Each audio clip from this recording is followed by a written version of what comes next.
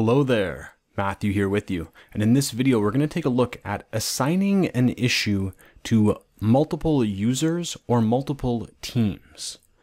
To begin this process, we need to start at the beginning. So let's jump into a project and head directly to the Teams and Users page.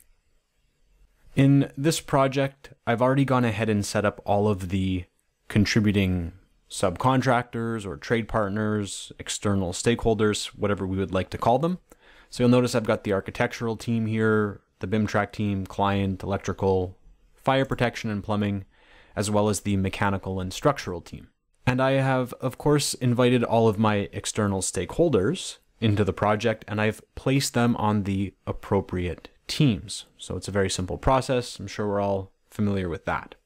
With this completed, we need to head to the project settings. In the attributes, you'll notice we have the notify option and the team involved. Now, nomenclature here is up to you. So if we start with notify, we can rename this to follower or watcher. However, I like to leave this set to notify.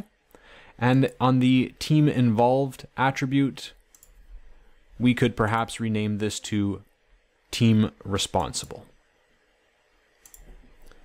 There we go. So it tells us that the attribute renaming will be reflected everywhere except in the add-in versions prior to version 1.58. So please update your add-in if necessary, very important.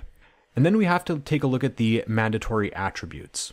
Prior to having the ability to assign an issue to multiple individuals or multiple teams, we would assign it to an individual.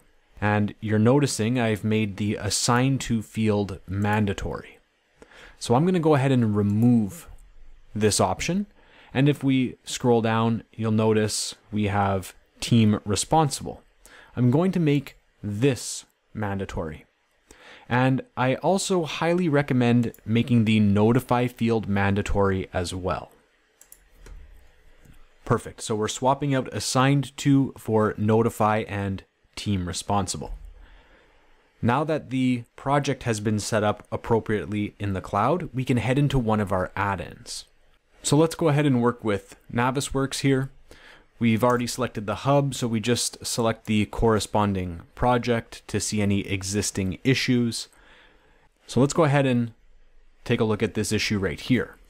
Perfect.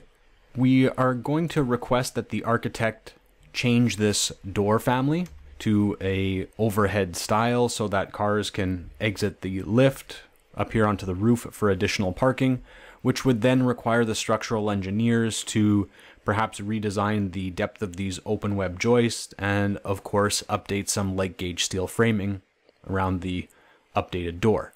So let's simply use the create issue method.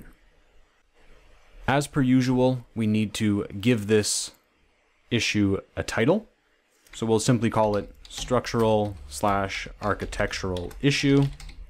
We can add any additional information here into the description, and then we define our attributes.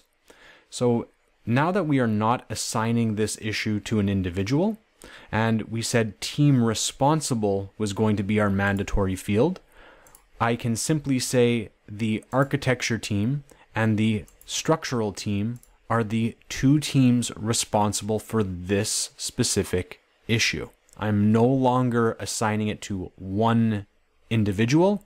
I'm assigning it to two teams. Now we can simply fill out the rest of these mandatory attributes really quick here. We'll fill out the necessary disciplines. And you'll remember we made notify mandatory as well. So if I expose the notify field, of course, I'm going to see the architects and the structural team right here. So again, we've assigned the issue to the architectural and structural teams. We've told them that they are responsible for the issues. But now I'm going to notify either the complete teams, so all members of both of those teams, or I can simply specify a single individual from both teams. Again, now it's up to you as to who you would like to notify, but we are pushing this issue into the responsible team's court, and simply notifying these individuals, or again, as I said, the teams as a whole. We can take this one step further by restricting the visibility by enabling this checkbox right here. It says access restricted to author, so that would be us, the assignee, and then our case that's no one, team, and notify. So only people who have been listed here in the team responsible or in the notify field will now be able to see this issue. So we're ready to publish this issue into BIMTrack. It will sync with the cloud, and of course we notice the little lock icon right here at the end of the issue title saying that the access is restricted. Now when my users enter their authoring platform, so here we are in Revit, when applying filters, we'll no longer filter by assigned to, we will filter by team responsible. And if we're looking at the structural model like we are in our case right here, and we apply that filter, we'll see all of the issues that the structural team has been added to in that team responsible field. So of course, here's the issue we just created, and now my structural engineer and my architect are able to communicate directly on the issue. So I hope you guys are seeing some value here in assigning an issue to multiple teams or multiple users rather than a single individual. Until next time, have a great day.